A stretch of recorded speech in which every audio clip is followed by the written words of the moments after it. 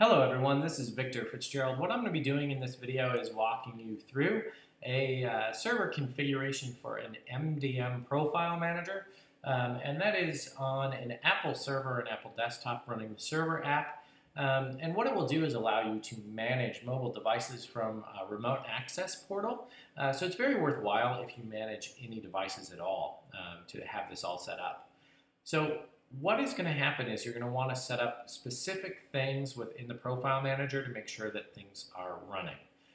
If you're setting up one for the first time, you're going to want to start with a blank server. It's just going to make your life so much easier to create the Open Directory settings to add the profile manager in as you go. For us here at KIS and the school that I'm at now, we have the profile manager already configured. So for the most part, it's going to just run the way we want it to. The only thing is that you may occasionally need to restart the server if you're noticing any lag on commands that you send out. Okay, so once you have everything configured, this is the server app and this is what it looks like. So you're going to want to make sure that you have a couple things selected. The first is that you allow permissions to the server from all networks. And the reason for that is that we want to be able to access from any school network the profile manager on the server.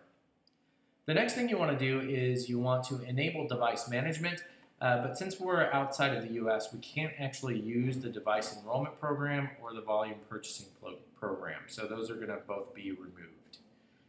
The next one, though, is going to make our life a little bit easier, which is the ability to sign configuration profiles.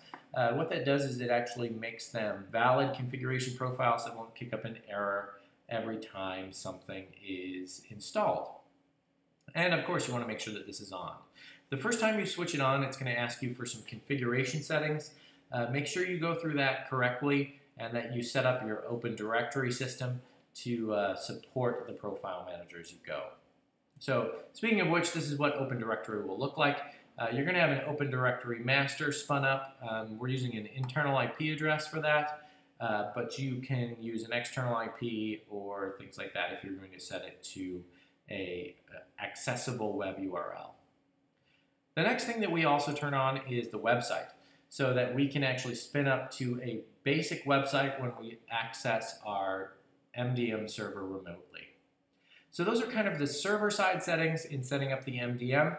The next video in this series is going to walk you through the basics of the profile manager so that you can use that to start downloading certificates and enrolling devices and iPads using server certificates. If you have any questions, feel free to reach out to me directly or leave a comment on this video. Thanks.